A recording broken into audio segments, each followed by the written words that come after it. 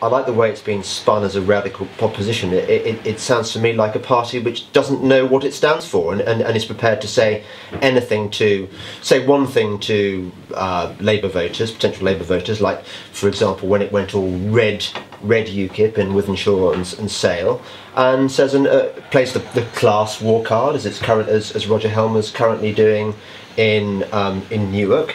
I don't think these are healthy practices for the kind of party I want to believe in, which should ultimately be about small government. Well, I mean, I would just come back and say, you know, you'll know bang on where we stand starting in September in Doncaster when we start rolling out some of the ideas and thoughts for the general election manifesto. I think a lot of the criticism recently has been that UKIP's talking too much about the EU and immigration, but actually, you know, it was a European election campaign. The other parties didn't want to talk about it. UKIP fought it on the actual issues.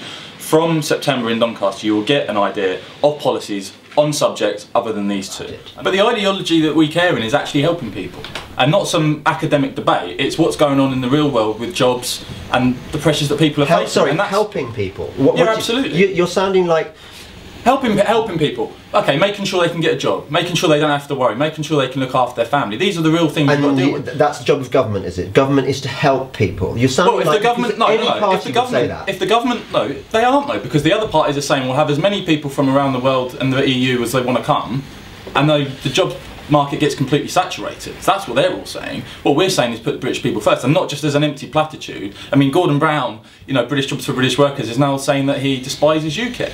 Putting British people first. I mean, that could almost be a BNP slogan. This is the way. What I'm not hearing you say, Michael, what you haven't said once is, I want government to get out of our lives, and UKIP will help do that. If I heard that from you, I would be encouraged. I haven't heard you say a word which encourages me about UKIP at the moment. Well, my main priorities personally, apart from the EU and immigration, are grammar schools, and I think social mobility, for instance, in this country is on its knees. And rather than having an academic debate about Thatcherism, you know, Thatcherism to me, you know, I was born in 1989. It's simply not relevant to people nowadays. We want to build a people's revolution, but for 2040, not the 1980s.